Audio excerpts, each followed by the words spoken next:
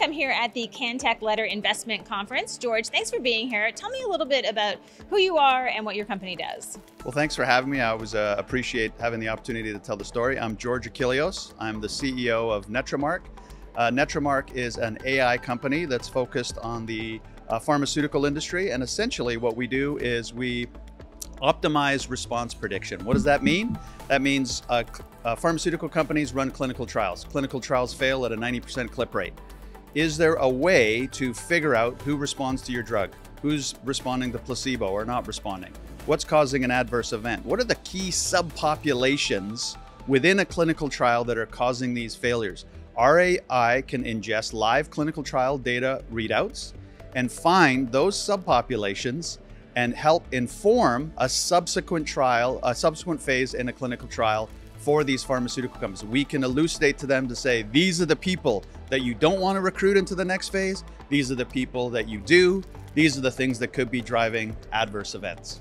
When we think about the technology that you've been able to build in 2024, there's a lot of competition in this space. What do you think helps to ensure that your company stands out? Well, great question. I always get this. There's a lot of competition, and I just want to clarify that a little bit. In the pharmaceutical AI space, there's really three buckets of companies that operate. There are AI companies that operate in what I call drug discovery. They ingest large amounts of data to find the next drug. We don't do that. There's a lot of companies there. There are a second bucket, which is what we call in clinical operations. When you're running the trial, there are things you need to do. Recruit people in the trial, run the sites, do all sorts of things to operate a clinical trial. There's lots of companies who ingest electronic medical records to help find the people that you've been told you need to recruit into the trial. We don't operate there. There's a third bucket, though, that's very interesting, that has very little competition.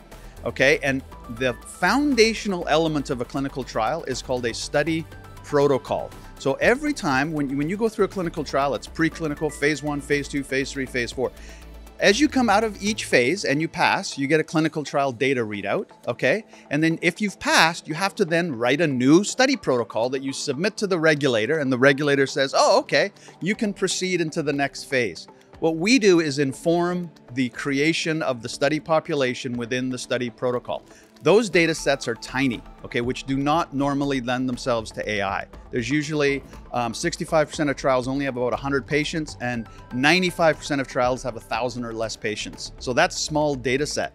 So we're in a very unique position in that we can ingest these small data sets to inform what that study population should look like. So there aren't really a whole lot of other companies doing it. And the founder of the company, Dr. Joseph Geraci, who's a PhD mathematician, has been working on this for over 10 years. The platform is fully commercialized, and we're in the process of generating contracts.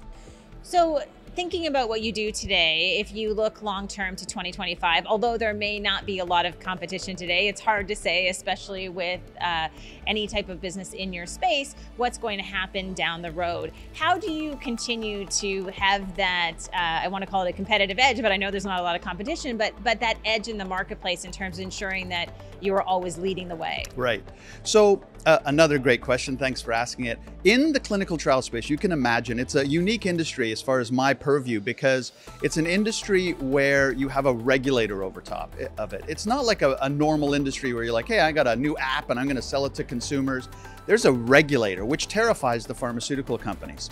So the timeline to penetrate a pharmaceutical industry and become part of their 17-step process is very long. So that's a moat. Okay. The second moat is the technology development, et cetera, and being able to do that small data set ingestion. So if I look at it over the next kind of 12 to 24 months, there of course will be other players that will be entering this segment, but I feel we've got, a 7-year head start on that whole process.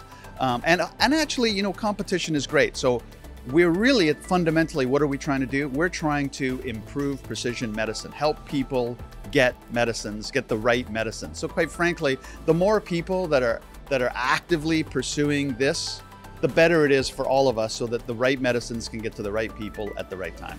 Absolutely. Well, George, thank you so much for joining me today. Thank you. Thank you for having me.